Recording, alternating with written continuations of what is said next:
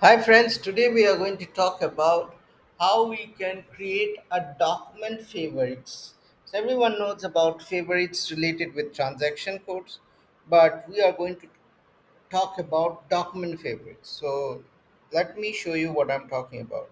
So suppose I go to ME23N, okay, and I have this purchase order. So every time, suppose this is my favorite purchase order, and I want to keep it in a place where I can just double click and go in one go. So what I can do is I can click here in this generic object services, and here we will say, and we will just say add to my objects. The moment I do this, it has been added to your objects. Now, suppose now I am here. How can I access this?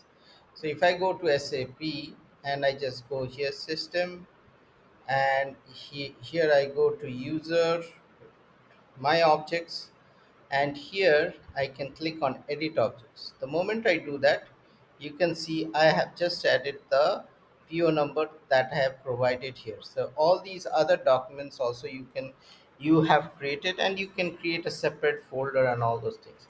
Similar thing what I'll do is I'll do for a sales order. Okay, so if I go into VA03 transaction code, and suppose I go and try to find a sales order. Okay, so let me go and find a sales order. We don't have one.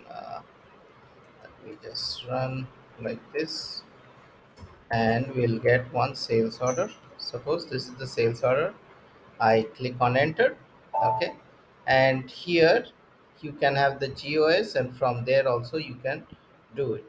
Now suppose you want to do for BP transaction. So I have business partner, and I search. This is the business partner. Okay.